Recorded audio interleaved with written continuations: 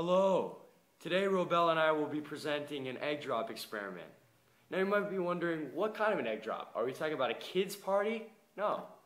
We are talking about an egg drop involving thermodynamics. Now Robeil will be delving into some of the subject. So you might be wondering, how does an egg fit inside a bottle? What you do is, you put a match inside a bottle along with a piece of paper. As a piece of paper starts burning, you seal the bottle with an egg. The match will soon go out, causing the air inside to expand and cool. When the egg is placed on top of the bottle, it seals the bottle and fire eventually goes out. When the fire goes out and the air inside the bottle cools, as it cools, the air contracts, and the pressure of the air inside the bottle becomes less than pressure outside. And the higher outside pressure pushes the egg into the bottle. Wow, what a great explanation.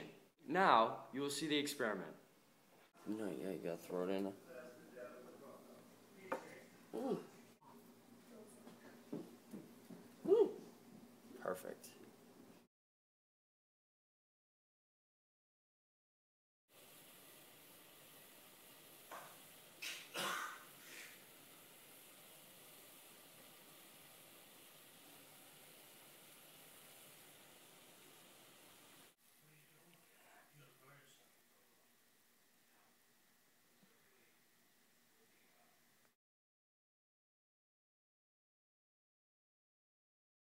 You might be asking, how does the egg fit inside the bottle?